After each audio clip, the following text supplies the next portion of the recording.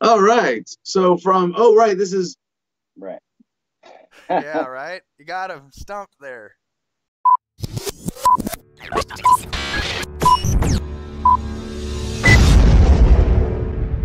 blah, blah, blah, could you tell us how you would like it? I wonder if they're like, if the Can you V's are supposed to phonetically be spell it out for us? Blukapul. I think there's a black flag in there in the with I can't tell what's in that. It looks like a tree and like a some kind of seal. But anyway, thank you very much for your $5 super chat. Certainly getting you to the top of the pile this morning. Uh, Black Opal.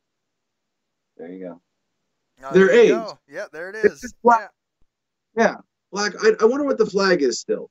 Maybe he'll comment. Whoever this is will comment. We'll get another update from Jim later in the show. Black Opal for $5 with the super chat writes, it would be super interesting if Adam could do an episode about the history of intelligence agency spooks in the LP. You know what? Thank you for bringing that up and for bringing that back to my attention. I greatly appreciate this, Black Opal. I actually only found out about this recently. I mean, I had suspected.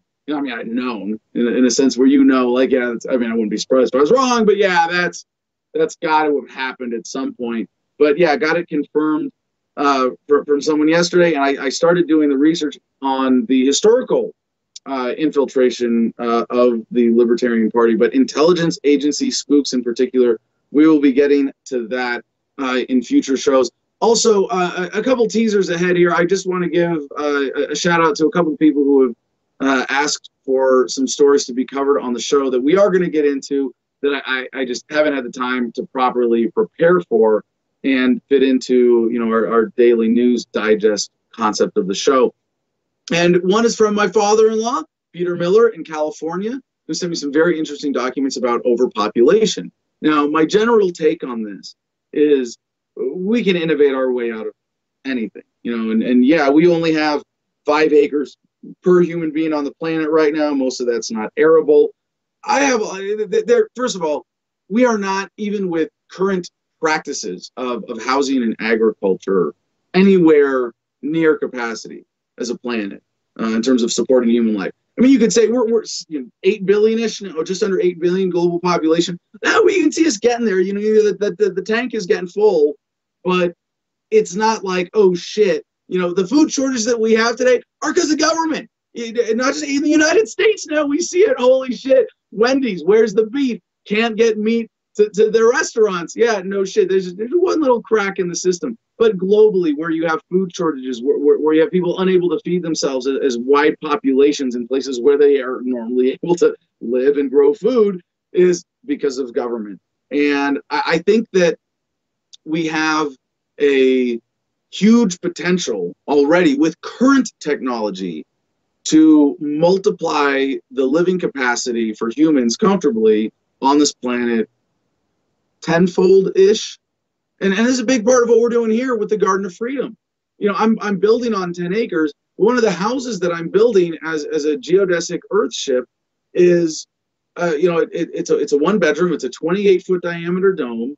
Now there's a garage, a little extra roof space attached to it. But even here in the mountains of northern Arizona, where we only get 12.5 inches of rain per year, it's not a desert. The cutoff for desert is 10 inches of rain per year. Don't you dare call where I live a desert. Yeah, so we're going to be able to build a house that collects rainwater, filters it, sends it to all of your faucets, then collects all of the wastewater and reprocesses that to grow plants inside the building. And with passive solar, where you have a thermal mass building and south-facing glass, you're able to heat and cool this building with no energy input. So you've got basically a biosphere where the only inputs are water and sunlight. And if you're willing to eat a perfect vegan diet, which I am, and I know this is a little bit, this is the last gap in the system that we have to prove in concept here. If anybody wants to get involved in this, by the way, my 2 other businesses that I recently really, one just totally created out of nothing with Big Igloo Geodesics, thanks to Ernie Hancock, freedomsphoenix.com, my favorite news aggregator site on the internet. Check it out, freedomsphoenix.com. We get a lot of stories from the show there every day. We have a small business grant for Big Igloo Geodesics. If you want to buy a geodesic dome, hit us up, bigigloo.biz. We have a great Instagram page with a lot of cool pictures and a Facebook page with our catalog and some explanations. Jim Freedom is our Chief Operating Officer for Big Igloo Geodesics.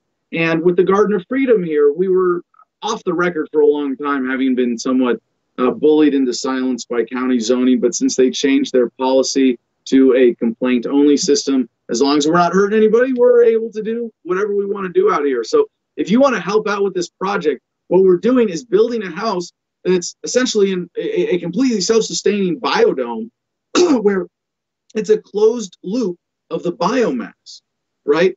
What you need as a human to eat and survive comes from the plants in the house. You eat it, you poop it, the poop goes into the water processing system and goes back into creating more plants, more food. If you're willing to eat that perfect vegan diet there, I'm not saying everybody has to go straight to this. I also have space for chickens and goats, so I plan on having a little bit more of a complex system here. But what we're creating, and even with chickens and goats, I mean, I could support a family very easily on a 1/4 acre. I have a great book called Mini Farming, and it's how to feed your family on 1/8 of an acre of land. You look into, and by the way, the planter system in what we're calling the sapioponic house. Sapioponic as opposed to hydroponic grown with water, aquaponic grown with fish, sapioponic, grown with thoughtfulness, or grown with humans, right? Homo sapiens. And what we're able to do is create a housing system that is completely self-contained, zero waste, totally self-sustaining, off-grid, and gives you that freedom. I mean, this is to me, this is the American dream that I am building for myself here. That you can take a plot of land and create a system on it that you can live off with no other input, that you don't need the outside world. And that means your interactions with the outside world are optional, which means you can opt out of the bad relationships. You can opt out of coercive relationships. You can render government obsolete, because when people have this capability, which we already have, we just have to develop the techniques and apply the technology we have and show people how to employ it, we will render government obsolete. I'm not out here playing in the dirt just because I enjoy playing in the dirt, although I do. I really do.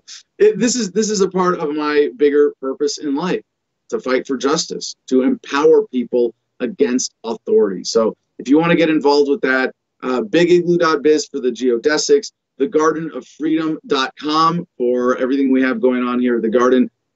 Both businesses there have great Instagram pages, especially thanks to Comment Jim Freedom and his photography and videography skills.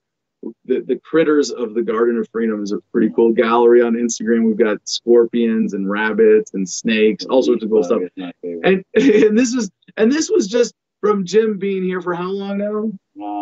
3 weeks. 3 weeks. Maybe. 3 weeks, something like that. And already it's just amazing what he's been able to do with this opportunity. And we encourage other people, if you want a chance to live off grid. And I should go back to this right now, because we talked about this when we first came out here. And that was, 3 or 4 weeks ago with, coronaphobia lockdowns. We did our coronaphobia tour, bug out tour to get back here.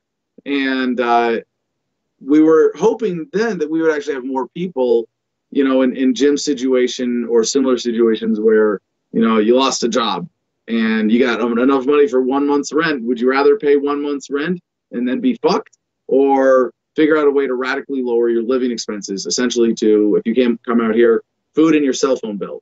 If you're here, you're helping out, rent's free, really a lot of opportunities, a lot of different deals that we can negotiate if anybody wants to be a part of the Garden of Freedom, where we grow freedom to feed the world.